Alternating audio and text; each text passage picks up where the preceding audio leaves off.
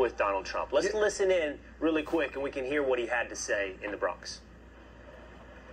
What a crowd. This is something.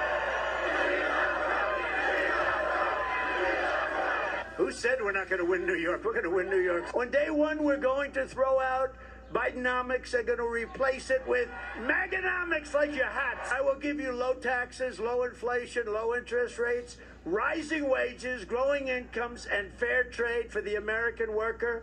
And we will make energy affordable again by saying, drill, baby, drill. Drill, baby, drill. I have come tonight to talk about solving problems. The simple fact is Joe Biden is not getting the job done for the Bronx. He's not getting the job done for New York, and he's not getting the job done for America. We have mobs of migrants fighting our police officers and giving America the middle finger. But we are not going to let this continue. We are not going to abandon our hope and our pride. Very simply, Joe Biden puts illegal aliens first. I put America first.